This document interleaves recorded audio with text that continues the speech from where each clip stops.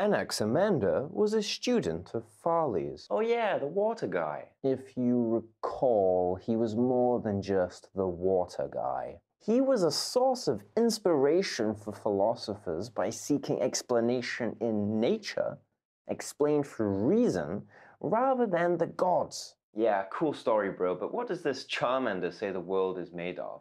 Anaximander of Miletus believed the universal substance was a pyrrhon.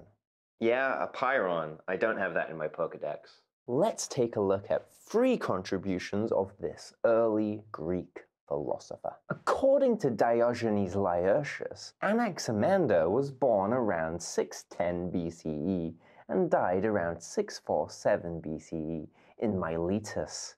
Anaximander's achievements include constructing the first map of the world, creating a gnomon at Sparta, and having predicted an earthquake. Gnomon? Yeah, again, I can't find this in my Pokedex. A gnomon is a part of a sundial. Bertrand Russell notes his scientific curiosity. He held that the Earth is shaped like a cylinder. At the center of the cosmos, he is variously reported as saying the Sun is as large as the Earth, or 27 times as large, or 28 times as large. He thought the Earth was a cylinder, and his teacher thought the Earth was flat. Yeah, I'm guessing they were both Facebook users. Certainly don't tell any of them that he thought that the Sun and Moon were donut-shaped. Anaximander is sometimes claimed to be an early theorist of evolution. Wow, so it wasn't Darwin. Charmander invented evolution. Cool. Anaximander.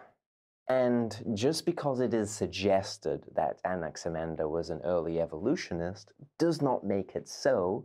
In fact, his ideas aren't anything like evolution as understood today, which suggests a gradual change in species over time. Also, don't give Darwin all the credit, since science is often a team effort. Nerd. As a part of his theory, animals were first gestated in moisture, surrounded by a thorny bark.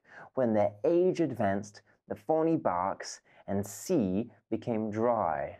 They were born out of them and lived a different mode of life for a time. Anaximander believed that there arose from the heated water and earth either fish or animals very like fish. In these, humans grew and were kept inside as embryos up to puberty. Then finally they burst and men and women came forth already able to nourish themselves. What makes his theory sound similar to evolution is... In the beginning, humans were born from animals of a different kind, since either animals quickly manage on their own and humans alone require lengthy nursing. For this reason, they would not have survived if they'd been like this at the beginning. So, why isn't this early evolutionary thought? According to Barnes, there is no evidence this evolutionary process happened twice, so not gradual change over time. So, in regard to his metaphysics, you mentioned the pyrrhon was the universal substance that comprises the world. Well, I don't see a pyrrhon in any periodic table. For Anaximander, the arche, universal substance, was not water, but rather a pyrrhon. A pyrrhon is something that is boundless, indefinite, or infinite, that cannot decay, that gives birth to everything else, such as the elements. Earth, fire, water, and air. If that sounds esoteric, then it is. Even today, philosophers have a hard time really pinning down what that is. A pyrrhon is a kind of boundless motion that has caused opposites to be separate from one another. These elements are in opposition to one another. Air is cold, water is moist, and fire is hot. If any of them were infinite, the rest would have ceased to be by this time. The primal substance must be neutral in this cosmic strife. This is clearly very religious, with the Greek creation story speaking of divine chaos. This is the divine, for it is deathless and indestructible.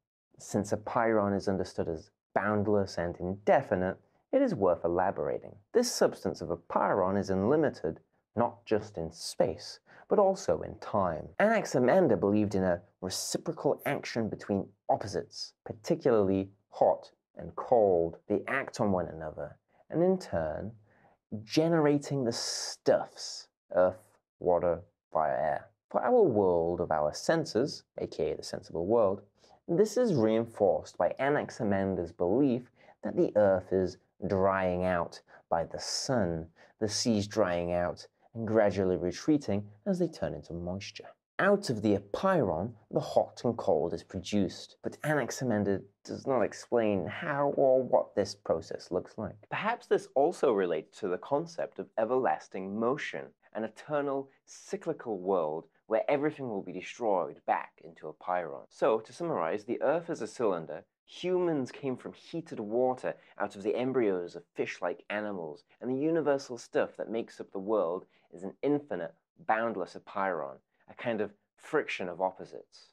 If you have made it this far, then you are probably interested in hearing about Anaximenes, who thought the Earth was in the shape of a table.